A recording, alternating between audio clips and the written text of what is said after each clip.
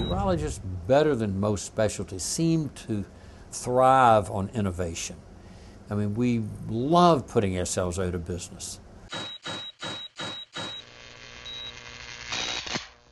Urology is a fascinating field, and it's interesting because we not only do surgery, but we also diagnose.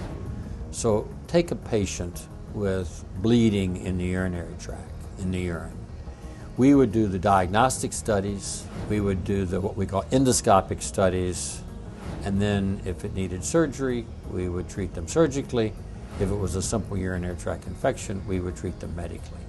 Secondly, we treat all ages, both sexes, and have unique subdomains within the field.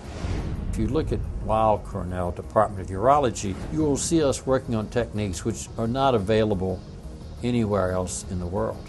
Some of these are ready for prime time. A number of them are in the laboratory.